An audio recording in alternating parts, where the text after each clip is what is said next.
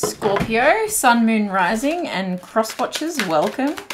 This is your February love month prediction. What is happening in love for Scorpio? Please only take what resonates. Don't let anything take from you. If you're cross watching, beware. You may hear something you don't want to hear. It's always the way though, right? Okay, no need to worry. Okay, cross-watcher, no need to worry. Interesting. Okay, so we've got helpful people, remain positive, and abundance. This sounds so good. And with no need to stop. No need to worry. Big happy changes. There's a lot of good coming your way, Scorpio. Abundance, helpful people, remain positive.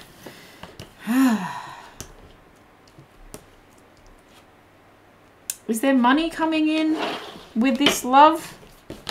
Are you meeting through friends? Have you all but given up on love, and then this one last push to remain positive actually brings you to like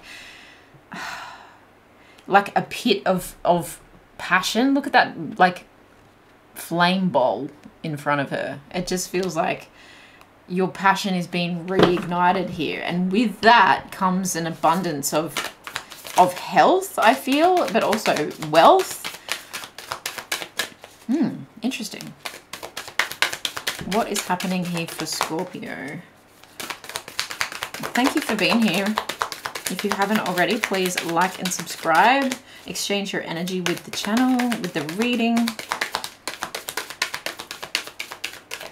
And of course, comment what resonates. You might even want to come back at the end of the month and give it another watch. New moon in Leo, shine. Wow, this is big, happy, shiny energy. Are you in the spotlight? Are you being thrust in the spotlight? You're facing you're turning your face towards the sun, that's for sure. In every way. And it feels very like you're getting your vitamin D. Whoa. I just heard in other ways as well. That's sneaky, cheeky. Cheeky little spirit. All right, last quarter moon in Taurus. Be proud of yourself. That's that Leo energy, pride. Okay, and then we have last quarter moon in Leo, lighten up. Okay. I feel like you've come out of a really tense or dense situation where, there feels like you've given up, and then there's one last push, and you're 3 feet from gold, and then you hit jackpot, like literally, in every way, shape, and form. Trust all will be well. New moon in Virgo. Okay, okay. Let's get some more information. Be proud of how far you've come. Lighten up. That looks like you've literally like lit up the Olympic torch and put it in the what's it called, like the bowl. I keep saying, but it's not the word. You know what I mean. It feels like an eternal flame.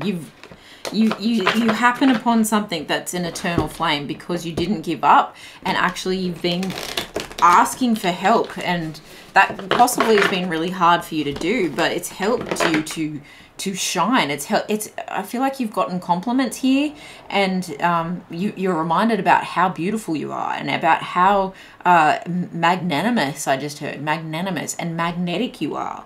And then you're stepping into this time of like being proud of yourself and lightening up with the idea of finding love or falling in love or growing a situation if you're already in one.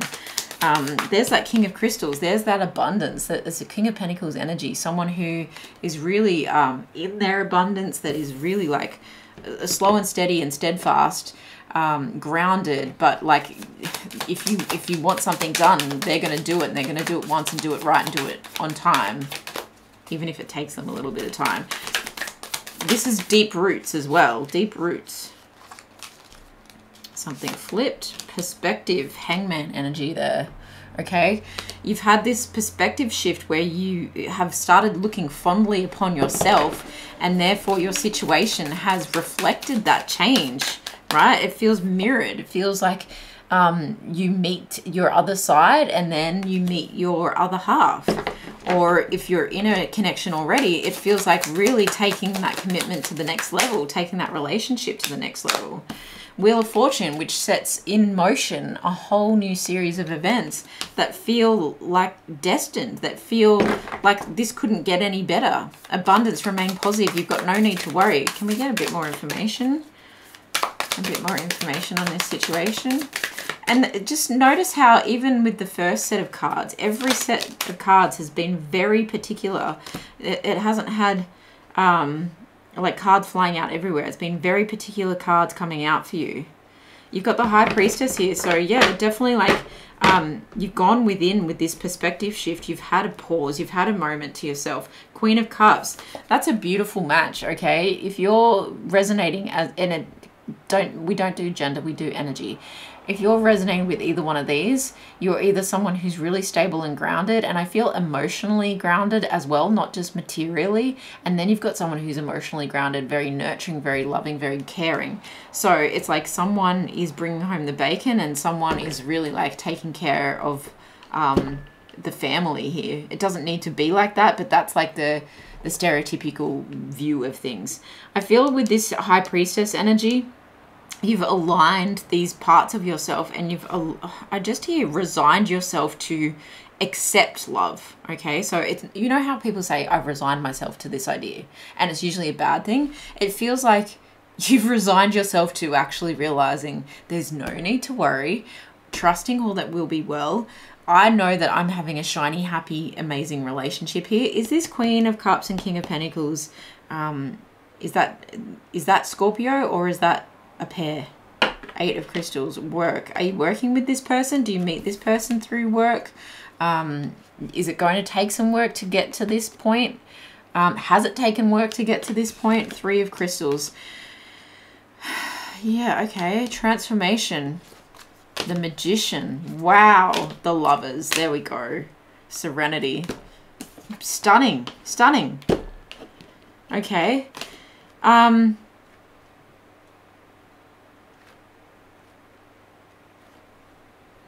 I feel like it definitely feels like you have worked with this person, or it's taken some work to get to this transformation state with this person, okay? This feels like the Tower energy. It feels like something has completely crumbled down so that it could be rebuilt in the best possible way. And that's possibly where the helpful people have come into it. If you resonate as being in a committed relationship, and that wasn't particularly healthy, or it got to a stagnant point, it feels like it took a lot of work. But actually with the two of you connecting, right, connecting to your heart space, you've both delved deep into what you knew you had inside you all along, and you've come out with a new perspective, and that has transformed completely your relationship. You've actually turned this not just 180 but 365. So yeah, that's a beautiful message. If this is not, if you're single as a Pringle, this is something that is transforming as you speak, as we speak. And I do feel like it's coming into alignment very soon. This partnership, this love relationship possibly needed to transform outside of the workplace. And needed a different perspective. It needed a new setting, okay? So possibly you've met at work, but you actually needed to take it out of that setting, possibly because you've been worried about the implications of what that, like an inter-workplace relationship would look like, or how it would affect your workplace. And so one of you may have changed jobs so that you could be together, and that has set in motion just so much abundance. The High Priestess, the Wheel of Fortune, and the Magician. It feels like anything is possible from this point forward. Like, ask the universe for what you want, because anything you want is here. Lighten up. Be proud of yourself. Like, be proud of the path that you're walking on. Because when you take this situation out of the dark. Oh, wow. Look at the Four of Wands was just stuck to the table then. So taking this to a higher level commitment, possibly moving in together, possibly marriage, engagement, that kind of thing. This is beautiful, Scorpio. I want to know how, if this is a work connection, how is this developing? How is this developing? I'm gonna take that. Oh, you may have actually like consoled each other over heartbreak. With that being in reverse, it's deeply hurt, sad, separation, breakup, feeling lost, grieving, and mourning. And so this person might have come in for you and you might have been there for them, helping you get over heartbreak. And the transformation that's taken place has you been open your heart back up, you been proud of yourself for overcoming this and actually lightening up so much that you've let love back in. Stability, security, permanence, growth, endurance, flexibility. That's the King of Crystals right there, okay? And it's also the Eight of Crystals as well. It feels like you've put in the hard work to grow this tree to a point where it's now able to bend with the wind and it's not going to fall over, okay? The transformation energy. You've built up love from a stronger foundation. Instead of having the Leaning Tower of Pisa, it feels like something that is like deeply rooted. And again, this Pentacle energy all leads to so much abundance for you guys. It's almost like dream a little dream, because anything you want from this point forward is yours. Wow. It feels very succinct too. Like it feels like, yep, that's what it is. Like there's no questioning here for you, Scorpio. Can we get another love oracle message here, please, Spirit? Freedom. There is nothing stopping you. The path is clear if you want it to be. Yeah, from here on out, there is no need to worry. Trust all will be well, because the path you are treading is one that you have paved with gold. You have paved with good intentions. You have paved with healing. It is important right now to take a step back and spend some time alone. Instead of placing your focus on another, now is the time to give to yourself. I do feel like you guys have had a lot of alone time, a lot of perspectives, and a lot of deep diving into your psyche and your soul and your higher self and your heart chakra, your heart space. I do feel like that period has definitely been there. And I think you needed to do that to discover whether this was worth the change in the job atmosphere, okay, if you relate to that situation, or to a change in the material world. So whether you were moving in together and you really had to like decide about this, I think you got the right help. You lightened up about how this could all turn out, and you actually decided to take a positive perspective on this. Instead of thinking about the worst that was to come, you actually have thought, okay, well, what's the best that could happen? And in that instance, the best has started to evolve for you. The best has really started to evolve for you. And it's like I said, it's a stable foundation. From here, like you can plant a garden, you can grow a garden, you can grow a family. Like there's so much more. I just heard the word legacy. Amazing. And this is, remember that time is fluid. This is something that could start happening in February and then continue for the rest of the year. Because that's such a message, you know, that's such a big story there. Follow your heart. I am always rewarded when I follow my heart. I trust that the GPS in my heart knows all the best routes. And when it seems like it's taking too long to get where I want, I know that's because there's some cool, weird stuff to see along the way. The heart is riding a wave, okay? That's you lightening up. That's like you hanging 10. Cool dude, right? That is you going, yeah, I got my heart broken, but do you know what? There's good people out there. I'm a good person. I'm going to connect with this person, and there's no need to worry. We connect.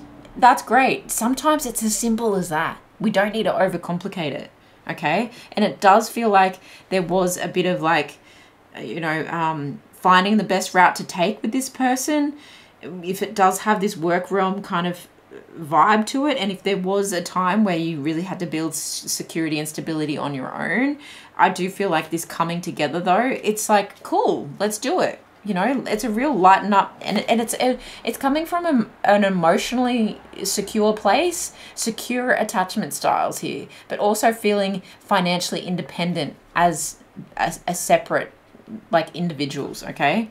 Playfulness. I am a playful participant in life, and I always have the option to make something a fun game rather than a heavy burden. Mary Poppins puts sugar in the medicine for a reason. That lady really knows how to party. This gives me Chariot energy as well, like moving forward with a sense of optimism, okay? With a childlike sense of optimism. Patience, congratulations, you've been granted more patience. You may start using it right away or much, much later. Waiting a long time is the sort of option now afforded to you by greater patience. Can you believe it? Look at this, you're still reading and you haven't started getting annoyed yet. Imagine how this patience will transform your life.